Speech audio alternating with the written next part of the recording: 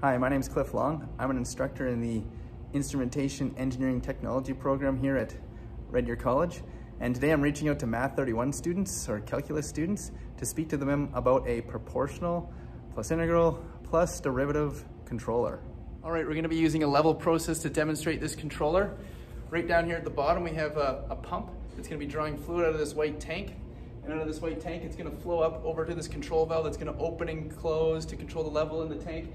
From this hose, it flows into our tank where we're controlling level right here, and then out of the tank it's going to flow back into where it came from in that white tank at the bottom, and then just keep continuing around in a loop. In the vessel that we're controlling level in, we have our little friend here, Dan the duck. He's going to be riding the level with us. Pretty cool, Dan. To control this level, we're going to need to be able to measure it. So you can see a line coming over here, down over to this blue device down here. This is our level transmitter. It's sensing the level in the tank and sensing how high Dan is in the tank. And remembering that our control valve is right up top here that opens and closes and allows more or less liquid to go into the tank. Both the level transmitter and the control valve connect back over to our control system here through these gray cables. Right here, we have our control system. This does our controller calculation. Right here we have a screen so we can send values to our controller. The first term we need to become familiar with is error. There's two ways to calculate error. Process variable minus set point, and set point minus process variable. We call this either a direct or reverse acting controller. In our case, we're using a reverse acting controller because when the level or the process variable goes above the set point, or where we want the level to be, we create this negative error. The negative error causes our valve to close. So when the level gets too high, we want the valve to close. When the level drops below the set point, we want the valve to open. So we're using a reverse acting controller for this process. All right, let's turn this process on and see it work. So I've turned on the pump, open the drain valve on the bottom. You can see here our level is going up and down, up and down. If we look over here, our valve right over here is opening and closing, opening and closing. Problem with that is the valve's gonna wear out fast. The other problem is Dan up here, his stomach's gonna get sick. All right, so I wanted to draw your attention over here to our trend. You can see this teal line is the valve opening and closing, the signal going out to our control valves, the controller output. The white line here is our set point. That's where we want our level to be. The yellow line here is our process variable, the level, oscillating around the set point because the control valve is opening and closing. Proportional control allows us to prevent that on-off cycling. So if you look here, there's our error that we talked about before. What proportional control is the output, or the controller output here, signal, is going to be equal to the proportional gain times the error plus a biasing. So proportional meaning that the output here is going to be proportional to the error. So if the error is positive or negative, it's going to always change proportional to that error. When there is no error, or when the level equals the set point, when this value right here is 0, then the controller output equals the biasing. And so we want to have some sort of a signal going out to our valve. Quite often this biasing is 50% to have the valve half open when we're at 0 error. So let's go see what our biasing is set at for our controller when we set it up for proportional control. All right, so I've turned things back on again here. You can see that our process variable and our set point are almost identical. There is 0 error. So that would be a 0 error. And if you look at our biasing, our controller output is equal to our biasing. It's sitting right around 65-ish, 65%. If I look down here, 64, right around 64% is what our controller output is sitting at. So that means our controller's bias is set for 65 or 64%. Now look over here, our level is steady. Flow in equals the flow out. Dan's happy. Control valve is about 65% open. It's not moving around, so we're not wearing it out. That's a happy duck. Now I'm going to demonstrate the problem with proportional only control. I'm going to go and make a disturbance. I'm going to change the flow out of the tank here, and we're going to see what happens.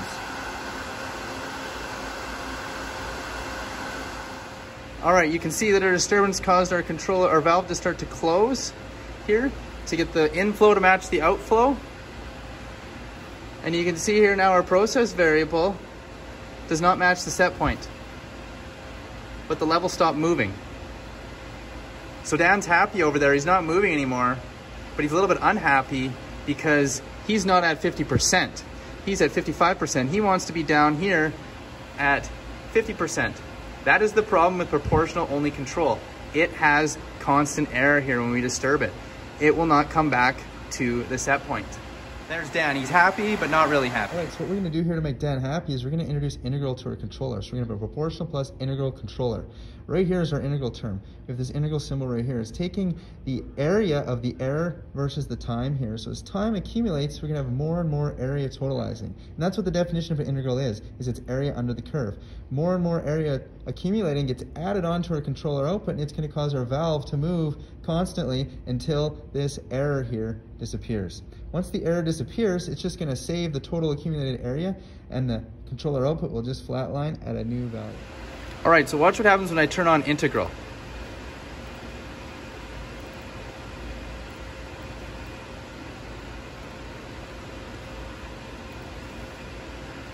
So you can see over here, the controller output is starting to change here, and it's correcting for that constant error.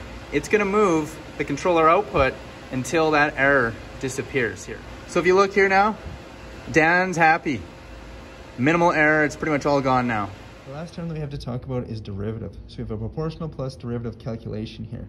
Here's the derivative right here. And what derivative does is it reacts to rate of change. You can think of this almost like slope, rise over run, but it's at a point, an instantaneous point on that graph there. So what this is going to do, what derivative is going to do, is it's going to speed up our controller. So if the error is changing slower, it's not going to respond as much because this is going to be a lower value. If the rate of change is high, this is going to be a higher value, and it's going to really increase our controller output. So it's going to change the speed of response of our controller based on the rate of change of that error. All right, so now we're going to demonstrate derivative here. We're first going to compare it to a proportional only controller. So right now, I've got the controller set up for proportional only. And what we're going to do is we're going to open the valve on the bottom of this tank and let the level start draining. And we want to see how the controller output signal, the signal out to the valve, responds. So we should see the level start to drop here, and you can see there, the controller output starts to climb proportionally. So it's climbed proportionally. I just shut the valve to stop the level, and you can see it flatlined.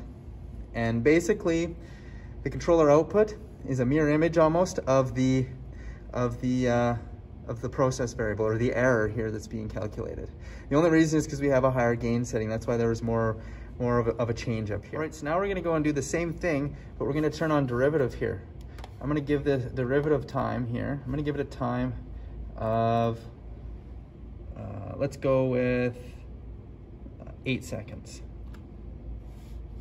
There, I've got it set up with the derivative time of 8 seconds. So nothing changed here, nothing changed. It's because we don't have any changing error. So we need to go and open that valve on the bottom of the vessel.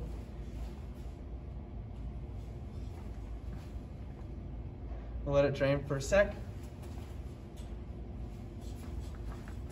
And then we'll shut it. So one thing that happened that was different last time, we had a big jump at the beginning, and then it kind of followed this changing error. But then when the error stopped, it disappeared, it dropped right down. And what was happening right here was our derivative term was turning to 0. It was turning to 0 and erasing all of the derivative part of our calculation and setting it back to where the proportional value would have it. So one thing to look here, we set this for 8 seconds. So what it does is it tries to put the proportional value, or what the proportional controller, where it would have the controller output 8 seconds ahead of time by looking at the rate of change of the error. And then it just disappeared at the end. I hope you enjoyed my demonstration of proportional, integral, and derivative in a controller. I know Dan sure did. Just to recap, on-off control can wear out our valve or whatever we're controlling. It could be a pump or a fan too. And the problem with proportional though is it has offset or constant error. And the way we get rid of that constant error is we use integral. The other setting that we can use is derivative. Derivative is used for really slow processes to kind of give it that kick in the pants to get things going. We don't want to use derivative with a fast process, something that can change quite quickly because it'll cause the controller output basically to become on, off, or cycle again. If you enjoyed this and if you think that you'd like to learn more about this stuff, check out our Instrumentation Engineering Technology program at Red Deer College. Have a great day.